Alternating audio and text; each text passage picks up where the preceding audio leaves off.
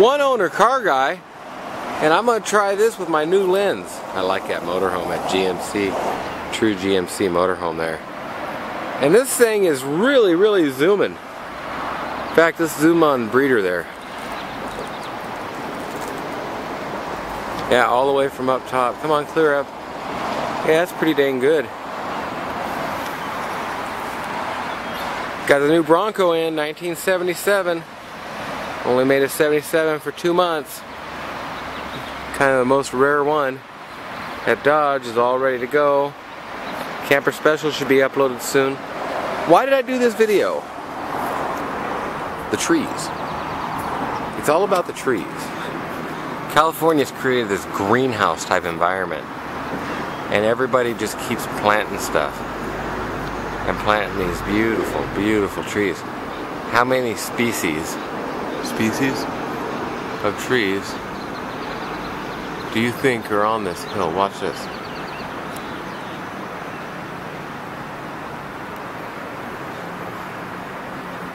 It is absolutely beautiful. And I tried to get it earlier when the mist was all in it like that, but I had a little bit of issues getting in here.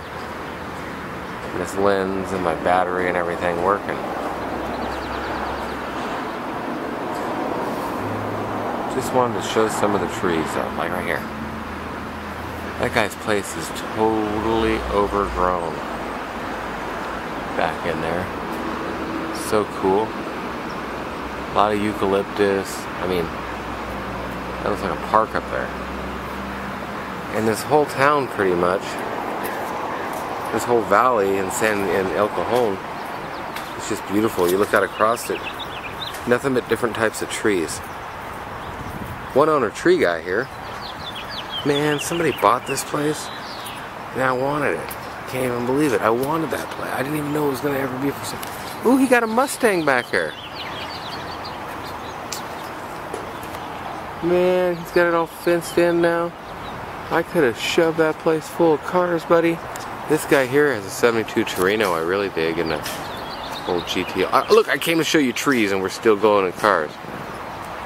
What is it, 63? 60? I don't know. 65?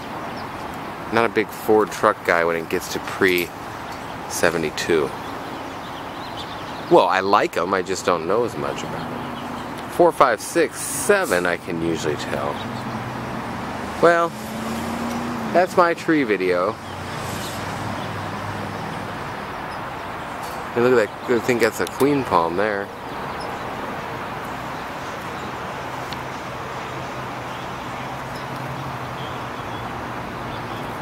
I mean, it's so dense. Look at that little house right there. He's just surrounded by it all. It's like living on an island or something. The fence almost leaned way over there. Yeah, that place up there. Can you even hardly make it out right above the chimney?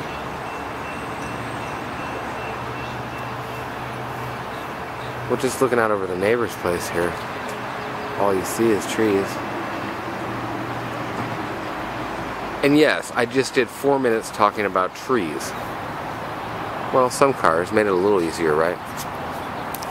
I guess the power lines do get in your way of seeing what you want to see a little bit, but call it city or call it too populated or call it whatever you want.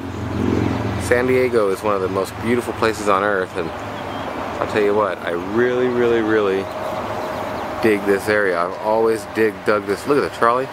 You hop right down to town. $5, you ride the trolley all day. You drive anywhere you want. Or drive. Ride. Jesus, lens goes a long ways. Great freeway system. Bunch of eucalyptus up here. I guess the story is they brought them over from Australia. God, that thing zooms a long ways.